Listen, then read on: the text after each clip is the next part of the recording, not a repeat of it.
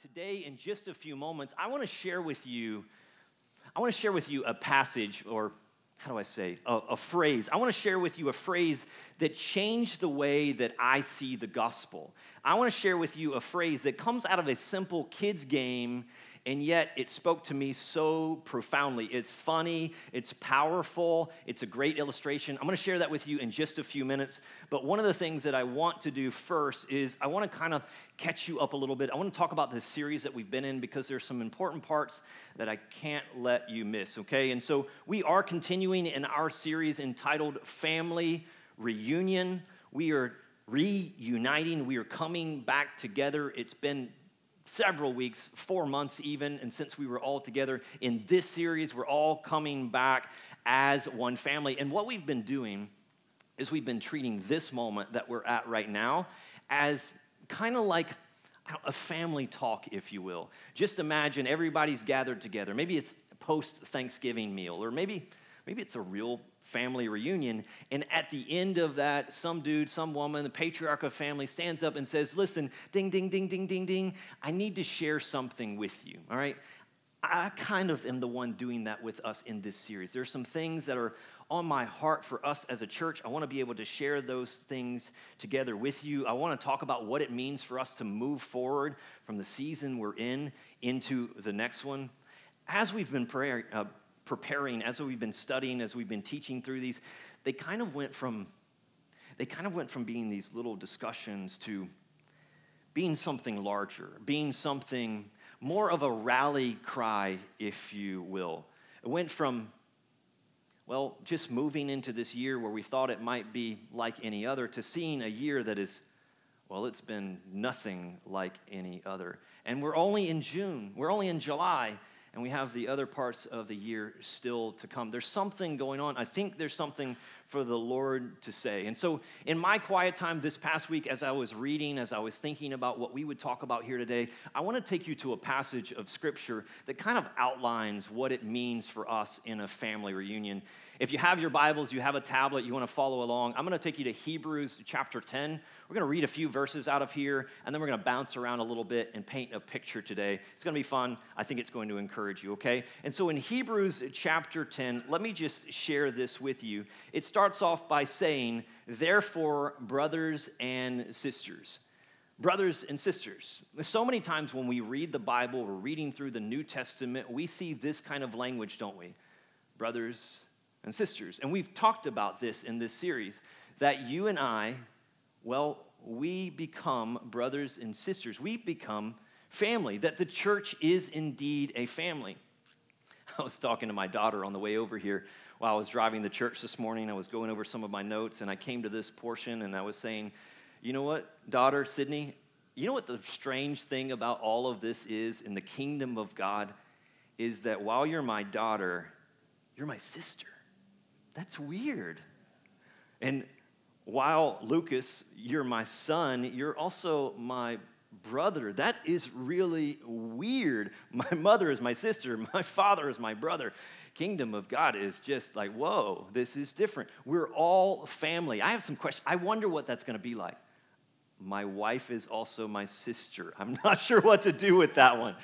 We're all brothers and sisters in the Lord, that we're all family. We're all united together. And so he goes on and he says, therefore, brothers and sisters, since we have what? Confidence to enter. Since we have confidence to enter the most high place by the blood of Jesus, by a new and living way opened for us through the curtain, that is his body. We have this confidence. Since we have that confidence, let us. And he's going to give us a series of imperatives, some let us draw near. Let us draw near. Let us, church, draw near. This is another thing that we've been talking about in this series, that we as a church, as believers, as Christians are committed to growing in our faith, drawing near to God. Let us draw near to God with a sincere heart and full assurance that faith brings, having our hearts sprinkled to cleanse us from a guilty conscience, and having our bodies purified or washed with pure water. He says, let us draw near. And then he'll go on and he'll say, let us hold unswervingly. I like this word picture, unswervingly. Let us hold on without deviating to the left and the right. Let us keep our course. Let us have a target and be aimed. Let us not swerve, to hold on unswervingly. And he goes on and he says, and let us consider how we might spur one another on towards love and good deeds and not giving up meeting together. This is important, especially in this season right now. Let's not give up the meeting together as some are in the habit of doing. Again, I know for some of you, you can't come yet. Come when you can. This is important. What we do together, when we come together underneath the name of Jesus and we stand united and we sing songs, it's a huge deal. So much so that Jesus would say, you need this. Do not forsake the gathering of the saints, right? But encouraging each other, spur each other, encourage one another.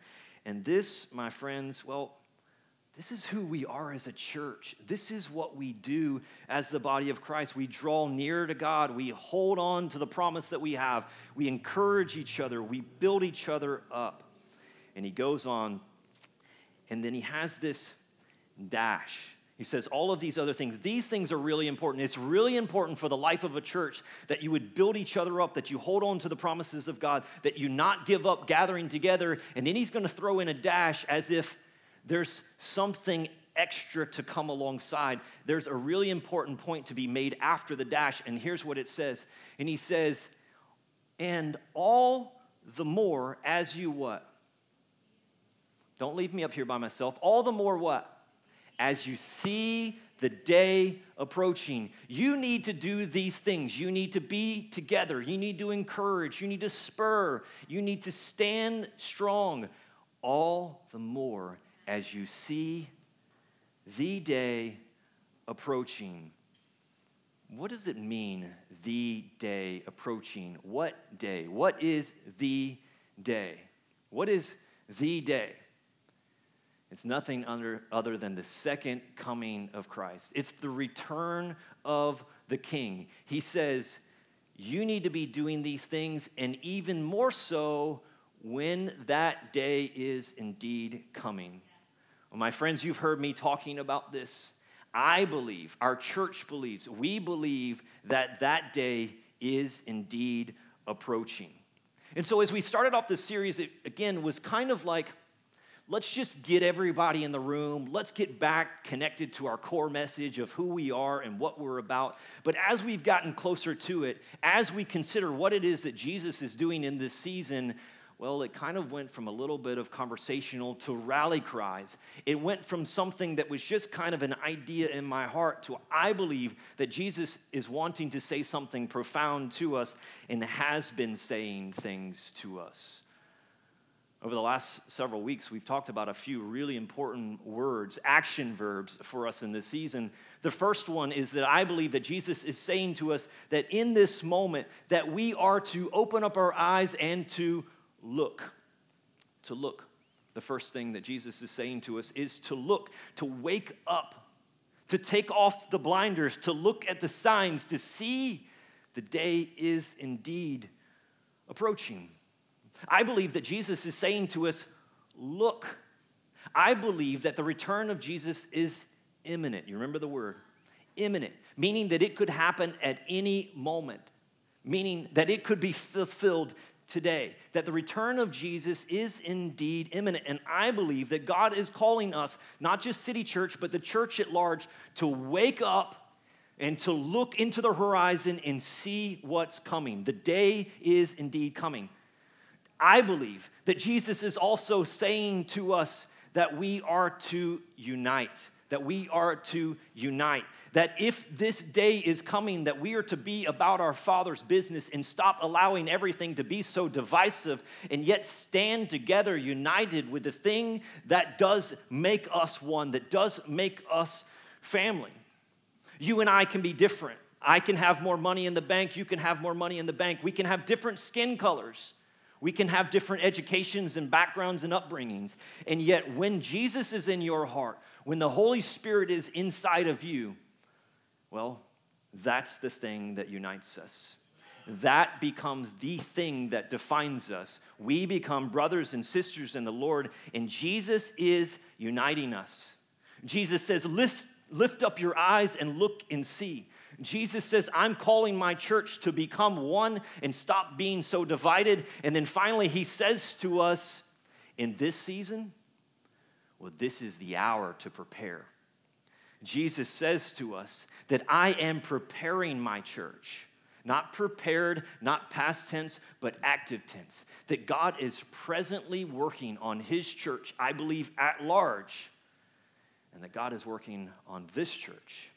And if God is working on this church, then that means he's working on the individuals that make up this church. And so he comes along and he says, I want you to prepare. For you as an individual, he says, I want you to prepare your heart. I want you to prepare your head. He says, I want you to prepare your home. And we are to prepare as our church. That we're growing, we're maturing in our discernment and becoming Spirit-led. Jesus is saying to us, look, the time is here, time to unite, time to prepare.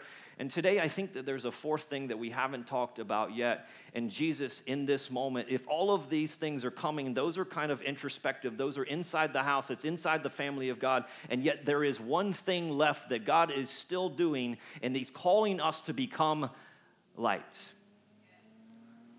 That we might become light. And so today, over the next few minutes, I want to talk about this concept for a second, and I want to relate it to a game. I want to just pull some phrases out of a game that we used to play as kids, a game that was actually played outside. I know that's hard to believe, but kids used to go outside. Did you know that? Did you know that? Like before tablets and phones and devices, that you used to go outside and ride your bicycle and play and games outside. I know it's hard to believe, but kids used to go outside. In fact, when I was a kid, it was so much fun that I did not want to come home. And so when the street lights came on, that was a problem because why? The street lights are on, it's time to come home. Street lights are on, it's time to come home. And so I want to tell you about this little game that we used to play as kids called, well, hide and seek. Hide and seek. Last week, if you were here with us in the room, I told you about how this was my favorite game to play with my kid. And today, I want to tell you a few reasons why it's my favorite game to play as a kid. There's a few phrases out of this that I think will bless us today, that I think are going to encourage us, okay? And so, how many of you played hide and seek back in the day, right? I think we all played hide and seek at some point or another, right? You didn't raise your hand back here. I'm assuming that you played hide and seek. Those of you online, I hope you played hide and seek or you were deprived as a child. Like, please, play some hide and seek in your life, right? And so the premise of the game is really simple, isn't it? One person is it. You're the one who's going to find everyone else. They close their eyes, they hide their eyes, they begin counting. And then everyone else, well, their job is pretty simple. One person is the one who goes and seeks, and the others are the ones who hide. Now, this game is different at different stages of life. With my daughter, who's 3 years old, and I play with her inside the house. I go to find her. Ready or not, here I come, and she's giggling, as I told you about. When she comes to find me, 1, 2, 7, 10, here I come, Daddy. But the adult version of that, well, the adult version is so much more fun. It was so many more layers. It was more complex. There was more space. I mean, we had more space to play in. Instead of counting to 10, you would count to 100. You know, and if you're it, right? If you're the person who's it, what do? You hide your eyes, you find base, wherever it is, you know, up against a tree, and you count to 100, 95, 96, 97, 98, 99, 100, right? And you come out and you're trying to find everyone. You count to 100. What's that line you say right when you get to the end? You remember it? 1, 2, 3. Ready or not, here I come. Ready or not, here I come. And now you're it. You're on the prowl. You're looking around. You're wandering. You're trying to find them. And then you say that line, right? You're walking around. You're looking for them. And then that line, come out, wherever you are. Come out wherever you are. Ready or not, here I come. And you're on mission, and you're trying to find them. Playing hide and seek. It's great. It's fun. I loved playing hide and seek. And if you're the person who's actually hiding, well, your goals are simple as well. Don't get found. Don't get caught. Don't get tagged. And usually, especially in this a little bit older version of hide and seek that we would play, there was some sort of base. Did you guys play with a base? We had a base. Usually a big oak tree or maybe the front porch or something. Some area was declared as base. And so if you were hiding and you made it all the way back to base without getting tagged, you're safe. If you get tagged, well, you're out. And that round is over. There's something that happens at the end of that round, assuming that that person got tagged and it's over. There's a phrase that's said. Do you remember the phrase that said? There's a phrase that's declared out, and what it's meant to do, its purpose is to call everyone back into base. It's a phrase that says to them, it's safe for you to return. It's a phrase that somebody else is it. Do you know the phrase? Well, you're going to recognize it when you see it. You may not know it right now, but you'll recognize it. Here it is. Ollie, Ollie, oxen free. Ollie, Ollie, oxen free. And what does that mean? At the end of the round, when somebody has been tagged it, when it's somebody else, when it's safe to come home, the person who is it, they begin declaring out loud, Ollie, Ollie, oxen free. Ollie, Ollie, oxen free. And this is a clear call to come home. It's a clear call to come back to the base. It's safe. It's a call that says that the one who was out to try to accuse you and tag you is now been removed and somebody else is in its place. It's a call that says, Ollie, Ollie, oxen free. Ollie, Ollie, oxen free. It's time to return. Now, as a kid, we say stuff like this and have no idea what it means. I had no idea what this meant. And yet, here I was chanting it at the end of every game, at the end of every round. Ollie, Ollie, oxen free. I don't know what this means to me. Ollie, Ollie, oxen free. And it comes from the kids' game. It comes from hide and seek. But some of you who are generations before, you might have actually played this in kick the can. Kick the can, that was a generation before my own for the most part. It's also, this phrase is sometimes used in capture the flag. Ollie, Ollie, oxen free. But what does it mean? Where did it originate? How did we get here? Now, you try to study this and go back and look at original language. I just geek out on this kind of stuff. Sorry, this is just what I do. I geek out on this kind of stuff. You try to go back and find it, and you won't find like an original language. What you'll find is this was an oral tradition, an oral phrase that was passed down by children. And so there's a number of different ways to say it, a number of different ways to write it, and you may have said it a different way when you were playing the game, but somewhere in there was a phrase that looked a little bit like this. Ollie, Ollie, oxen free. And I would say this phrase and I would have it a part of the game, never knew what it meant. It was later in my life when I heard for the first time just the correct phrasing. And I realized, you know what? You've been saying this wrong all of these years. Not Ollie, Ollie, oxen free.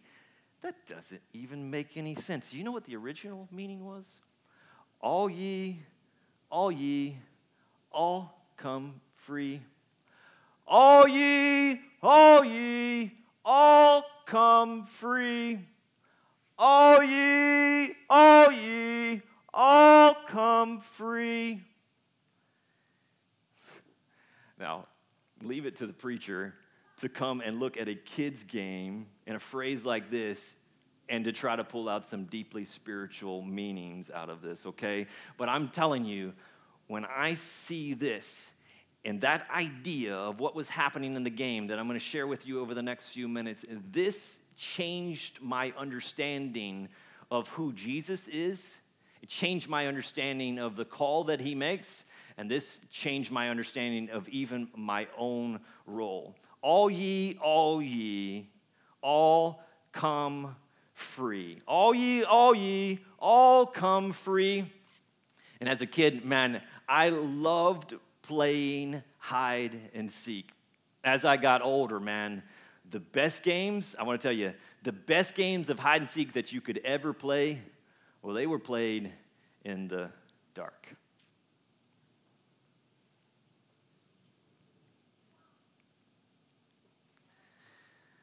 Okay, guys, so we're going to play hide and seek, and I think you know the game. I think everyone here has played this game before. As we said earlier, we all went over the boundaries, okay? And so, yeah, don't go past my neighbor's house over there, and, those trees in the back, that'll be the back boundary. And this right here, guys, this will be the base, okay? So everybody knows where the base is.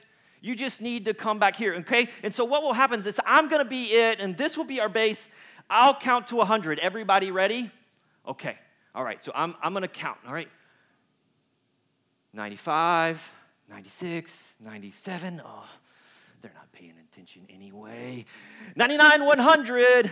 Ready or not, here I come. Ready or not, here I come. Are you hiding over here? No, that's not anybody. What about over here? Are you hiding over there? No, that's not him either. There you are. I got one. Tag, I got you. Ollie, oxen free. Ollie, oxen free. It's okay. You can come back now. Ollie, oxen free. All ye, all come free. All ye, all come free. See, I think there's something that's a part of this story that really gives us a glimpse into the gospel and gives us a glimpse into the heart of Jesus as he makes declaration over us. And in this moment, I believe, calls out, all ye, all come free. Let me show you something for just a minute. Let me take you to Romans chapter 6, a very famous verse 23. And it says this, for the wages of sin is death. Now, that's nothing new. We've heard this before. The wages of sin is death, but the free gift of God is eternal life. That there is wages of sin. There's the ability for me to choose. In that choice, when it's contrary to God, it separates me from him, right? Sin puts me outside. It puts me in the dark. And it puts me in a position where I cannot make my way back to base because there is one who's on the prowl, who's looking for, who wants to tag, who wants to call out, who wants to label. And yet, Jesus stands in as the free gift. And so in 1 John 4:10, it says this. Let me give you a few verses and then come back and explain them. In this is love. Not that we have loved God, but that he loved us and that he sent his son to be the, what's the word? Propitiation. We don't use that word very much anymore, do we? The word propitiation, a substitute, an atonement, something to take the place of. And Jesus comes and he says that God sent his son, sent Jesus to become in exchange, to become a propitiation, to stand in the place of. Now, to use our analogy, we're playing hide and seek, and we're out in the dark. There is no way back. We can't find our way. We can't see the light. And yet Jesus comes on, and he takes the place of the accuser, stands in, and says, you know what? There's a new person that's it. I'm now the one calling you home. There has been a substitute. And so Jesus, well, I believe that Jesus is standing and he has his light and he calls out to us and he begins declaring in those same words, all ye, all come free.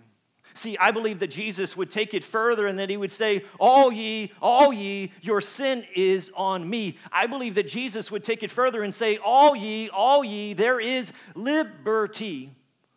All ye, all come free. And it becomes a picture of the gospel. Let me continue to paint the picture for you because, see, in this series where we are and we're having these family talks, there are some things that have been very specifically spoken to us, and I cannot shake the idea. I cannot get away from it. See, I think that in this season that God is saying something to us, to our church, to me, to you.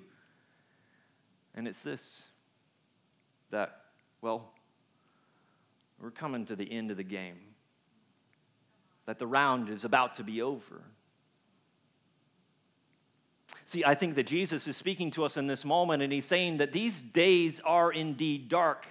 And you don't need me to stand here and describe it for you. Turn on the news, scroll social media, just look at the world around you, and we all acknowledge, we all see that the days are increasingly dark. And Jesus would come and he would say that these days that are dark, well, they're going to get darker. He would say that this darkness the love for the darkness would continue to grow. Look at what he says here in John chapter 3. He says, this is the judgment. This is what?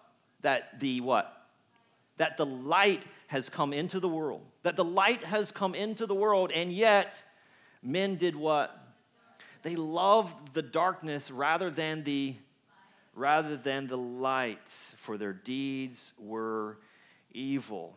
The days are dark. God saw the days are dark. He sends his light into the world, and yet humanity still chooses to love the darkness more than the light. The days increased in darkness. Another problem laid out in 2 Corinthians 4:4 says that the God of this age has done what? The God of this age has blinded. A blind person is trapped in darkness. They cannot see light. And he says that the God of this age, Satan, the enemy of our soul, the one who roams around like a roaring lion, the God of this age has blinded the minds of the unbelievers so that they what? They cannot see the light. They cannot even see the light. They're blinded. They cannot see the light. There is a light, but they cannot see the light. They're blinded by the light. Not by the light, to the light. Cannot see the light of the gospel that displays the glory of Christ, who is the image of God.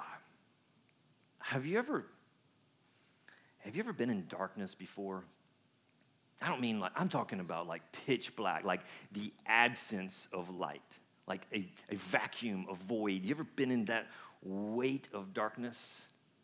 Somebody after the first service came up and they told me about a family member, a relative who got trapped in a mining cave. Black, no light, well below the ground. I can't even imagine being trapped in the dark. Kids afraid of the dark. Some adults afraid of the dark.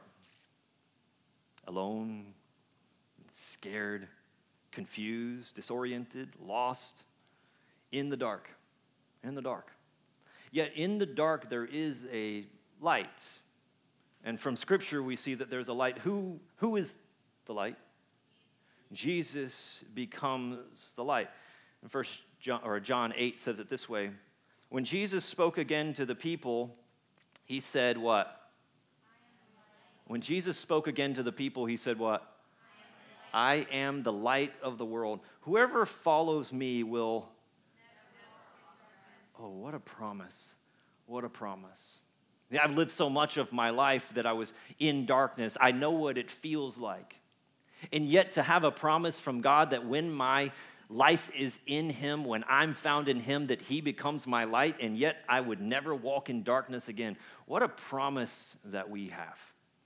That we would never have to walk in darkness again. But you will have the light. You will have the light. Jesus said, it's better that I go, that I would leave the Holy Spirit for you, that we would have the light. The Holy Spirit that would dwell within us becomes the light inside of us. And so Jesus says, I am the light. I am the light.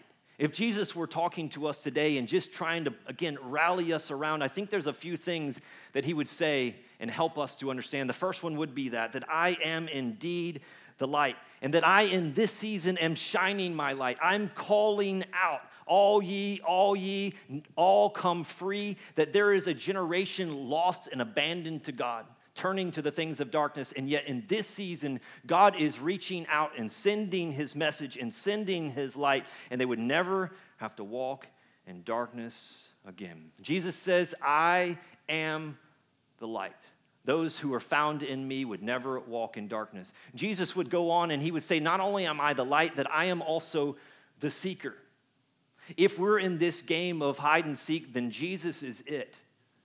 Jesus is the seeker. You may remember the famous passages of Scripture that describe Jesus as the one who leaves the 99 and goes after the one who is lost. He's a seeker. You may remember Jesus being the one through the parables that when there are 10 valuable coins, and even though there are 9 left, one is lost. Jesus is the seeker. He goes after the one. You may remember the story that paints Jesus as the seeker when a prodigal son, he leaves home, abandons all that he knows, eventually to come home and to be met with open arms. Jesus is the light. Jesus is the seeker. Luke 19:10 says it this way, for the Son of Man came to do what? To seek and to do what? To save the lost. For the Son of Man came to seek and save the lost. That Jesus is a seeker. He says, I am the light. I am the seeker. Well, but I don't want you to get confused. I don't want you to stop here. This isn't just about me. No, you have a part to play in this game. That if I am the light, if I am the seeker, then Jesus also says to us, well, you are also the seeker. That you are also the seeker. And see, one of the things that should be happening in the life of a believer is our lives over time should look more and more like Christ. Which means we should take on more and more of characteristics of Christ, that we should be about his same behaviors, doing similar things. And so one of the things is that we become a seeker. Jesus says to us that you are a seeker. Well, you know, maybe you said it in a different way, read it in a different way. When Jesus says to his disciples, he says, come and follow me and I will make you what? I'll make you fishers of men. Jesus says, I'm going to make you a seeker. In the Great Commission, what does he say? He says, go into all the world and to make disciples. Go into all of the world, sharing my gospel, telling the good news. What does that mean? Jesus says that you are a seeker. There's something so unique about the gospel that I don't understand why God would have built his economy this way, but somehow he chooses to partner with me. And to partner with you, that even though that he's the light and he's the seeker, he comes along and says, you have a role to play, that you also are the seeker. Maybe you remember it from 2 Corinthians chapter 5, it says it this way. Therefore, if anyone is in Christ, he is a new creation. The old has gone. Behold, the new has come. Anybody grateful that the old has gone and the new has come? I mean, come on. The old has gone. The new has come. He goes on and he says, all of this is from God, who through Christ reconciled us to himself. And what did he do? He gave us, now follow these verbs, he gave us the ministry of reconciliation. That is, in Christ, God was reconciling the world to himself, not counting their trespasses against them. And what was he doing? And he was entrusting to us the message of reconciliation. Last one right here. Therefore, we are what? For Christ. God making his appeal where? Through us. We implore you on Christ's behalf, be reconciled to God. God comes alongside. He says, I am the light. I am the seeker. You are also a seeker. He says that I am going to give to you this ministry of reconciliation. I'm entrusting it to you, that I'm going to do something in you and through you, that it would be through us. We become Christ's ambassadors, his diplomats, his representatives. And Jesus comes along and he says, you know what? In this game, you're it. Tag. It is your turn. And so God makes his appeal through us. And so if Jesus does come on the scene and he's there playing the game with us and he says, you know what? I am the light. And he says, I'm a seeker. And he comes along to us. And do you know what he does? Is he takes and he puts the light over into our hands. And he says, you're a seeker like me. And he says, you are light like I am light. You are my light. he goes from this position of describing himself, saying, I am the light, to going to say that you are the light, that you are the light. It's easy for me to understand and accept Jesus Christ as the light. It is much more difficult for me to believe what it says here in Matthew 5, verse 14. It says, you are the light of the world. This is the exact same phrase as before. When Jesus said, I am the light of the world, now says, you are the light of the world. He says, a town built on a hill cannot be hidden. Neither do people light a lamp and put it where? Under a bowl. Nope. Instead, they put it on its stand, and it gives light to everyone in the house. In the same way, let your light shine before others, that they may see your good deeds and glorify your Father in heaven. He goes on and he's talking through this, and he says, I'm the light. No, you are the light. And then I think he acknowledges the fact, or the people acknowledge the fact that they had the light, but they were doing something incorrectly with the light. Do you see it? Do you see it? What did they do with it? They put their light under a bowl. They put their light under a bowl. They were concealing their light. They were hiding their light. And so in this passage, it's speaking to this idea that says, no. You're supposed to be the light, that you are the light, but you cannot go and hide the light. No, that light has a purpose. And Jesus begins to speak about this idea through Scripture. No, you need to put this on its stand. He starts to describe the problems with the light. So for them, they were hiding the light. Let me just pose a question for you. What kind of light do you have? What does it look like? Maybe for you, maybe some have this kind of light.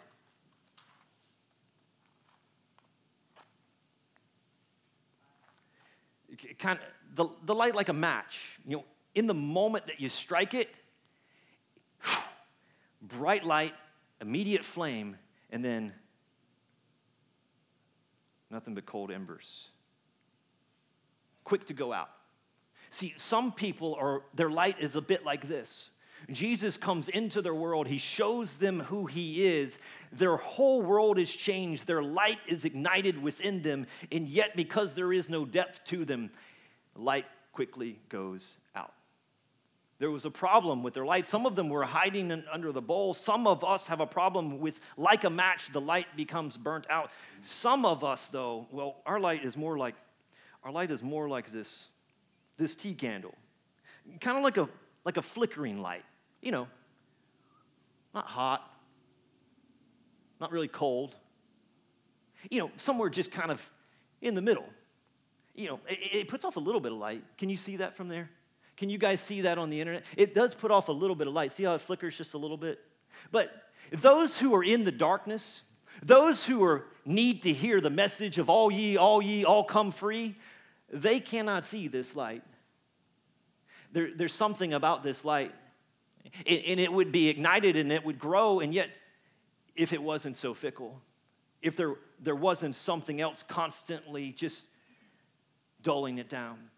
So maybe it's not that light for you. Maybe your light is a little bit like, well,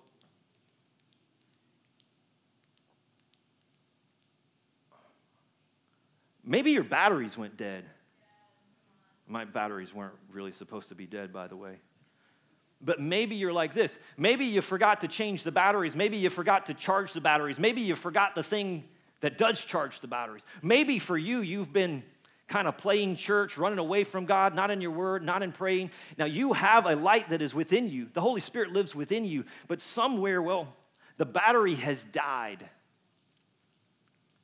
And Jesus says to us that we are the light of the world. What does your light look like? You are the light of the world. Jesus says, I am the light of the world. You are the light of the world. I am giving you the light to play the game. Well, you are it. Here's your light. And oh, by the way, when I give you a light, well, when I give you a light, it's a bright light. See, the light that I put inside of you, the light that's given to us by God, well, this is meant to be a city on a hill. It's meant to be seen from a distance. It's meant for those who are out inside of the darkness to be able to look off into the distance and say, I don't know what that is over there, but I know there's more light there than in the darkness that I find myself in now today. See, light has the ability. Light is directional. If I don't know which way to go, if I just start walking in the direction of the light at the end of the tunnel, there's reasons for these things. People are in moments when they find themselves in darkness, and we are being sent as a light. You are a light. What kind of light are you? What does the light look like? And so we started today, and we were talking about Hebrews chapter 10. I want to go back there, and then I just want to bring you to this bottom part, and let's just wrap it all up together, okay? So what we read so far in Hebrews chapter 10 was very much about this idea of let us draw near to God. Let us hold unswervingly. Let us spur one another on. Let us encourage each other as you see the day approaching. And that's where we left off. As you see the day approaching. I want to skip down to verse 32 of Hebrews chapter 10. And he says, remember those earlier days after you had done what? After you had received the light. Remember the earlier days after you had received the light? He says, when you endured a great conflict full of suffering. Let me give you some context here. In Hebrews, this was a group of people, Hebrews, who were following Jesus, right?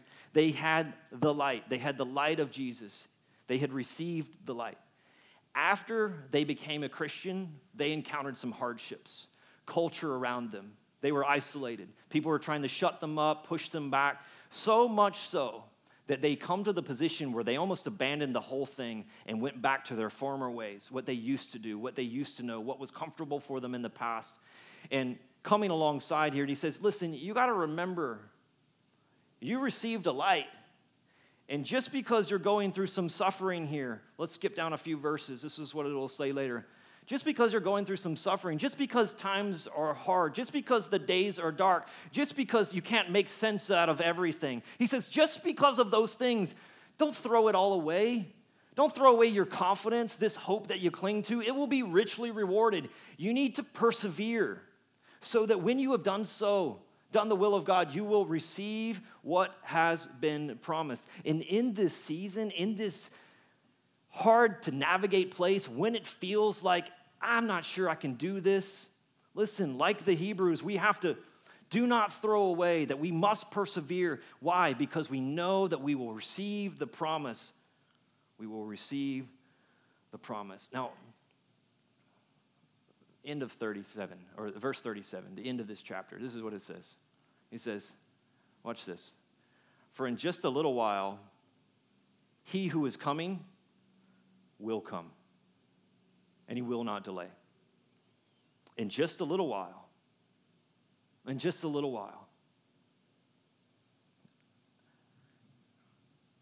I feel so strongly in my heart to tell our church, to tell our people, to tell my friends, to tell my family, get ready. Prepare your hearts. Prepare your homes. Yes, generations have said this before us. The return of Jesus Christ is imminent. Anytime, any moment, anytime. And he says, listen, in just a little while, I don't even know how much a little while is any longer, but he's coming.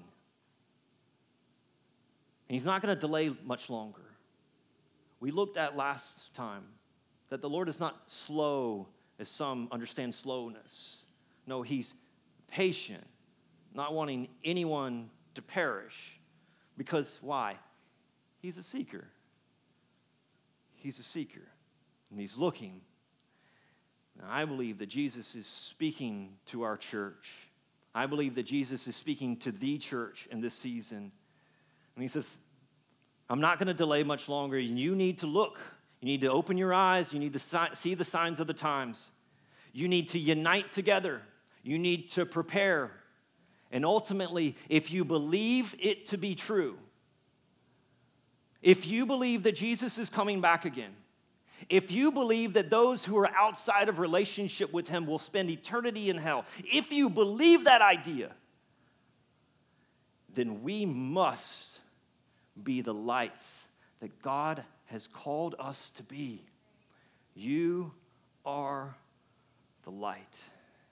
And in these dark days, when people are stumbling over themselves, when they're looking for answers, when they're looking for guidance and direction, you have a light. I have a light. And we are called to be a light in this city, in this community. And so God brings us to the position where he says, I'm the seeker, I'm the light, you're the seeker, you're the light. God partners with us that we become his ambassadors, that we become the ones now, in this moment, in this day, and playing hide and seek, holding the light. The round is over. It's coming to an end. And the Lord is sending us to make declaration and to let your light shine and to begin to call out, all ye, all come free. You in the back, you can't see this. All ye, all come free. The thing that's been holding you back for so long, the thing that has held you in bondage, the thing the accuser has tried to label over you, that every time you tried to come home, every time you tried to make a difference, that somehow there was an accuser ready to tag you out. Jesus comes in and says, no, I'm the propitiation. I have traded places. Oh, now I'm the one who's it, and I've called you home. When you come home, then you become the one with the light. Who has God called you to be a light to? Who is it in your home? Who is it in your family? Who is it in your community, in your marketplace, at your work? Who is God calling you to be a light to? Who is it that's around you that you know is in darkness at this moment? And God says, you are the light that I am sending. And he puts the flashlight in your hand and says, now you go be my ambassador and call them home. Who is it? You watching online, who is it? Jesus is sending you, and he's partnering with you. Don't miss this. You get to be a part. Man, there's no greater joy than seeing someone who's been blinded, who's lived in darkness, and for the first time, the lights come on and they see it for the first time, salvation. Man, I remember what that was like for me. Do you remember? We are the light. You're the light. I'd love to pray with you. Could we do that? If you're able to stand today, would you mind standing here in the house? I'd love for you to agree with me in prayer, especially if you're a Christian today. Listen, if you're not a Christian and you find yourself in the dark, there's no reason to stay alone and isolated and afraid and being vulnerable. Come home. Come to the light. Today might be your day. Today's your day. If you're here in the room or you're watching online. If you're a Christian in the room, what does that light look like for you? Was it a match that's and it's gone? Is the battery going dead? Is the light flickering a bit? Or do you have a bright million-candle torch? Are you ignited with passion for Jesus? Is that light visible to the others around you? If it's not, maybe today we could ask the Lord to ignite the light within us. Maybe we could do that. Let's pray. Father, I thank you, God, for what you're speaking during this season. And Lord, we recognize the hour that we're in. God, I know that we won't know the minute or the day, but God, we can see the signs of the season. God, would you help us to look and to be attentive? God, would you help to continue to unite us together as a family, as one? I know we're not there yet. I know it's not perfect. But God, help to unite us. Help us to overcome any differences. God, I also pray for those who feel like they're in the dark. They don't know what to do next. They don't know how to navigate their lives. They're overwhelmed, feel pushed back. God, would you come and be the light for those in the moment? Would they hear your voice right now, calling them by name, calling them home? All ye, all come free. The gift of God, salvation of God. It's a free gift for you. Those of you who are in the room and we would say, God, my light isn't as bright as what it once was. God, my light was here and gone. Lord, my batteries are dead. God, would you ignite a light within us again? Would you ignite a passion for you, a zeal for the things of God, for your word? And God, would your light shine so brightly inside of us that it becomes contagious to those around us? God, would you use our church, make us a city on a hill? God, a light shining bright, pointing to you. I thank you for that. In Jesus' name we pray. Amen, amen, and amen.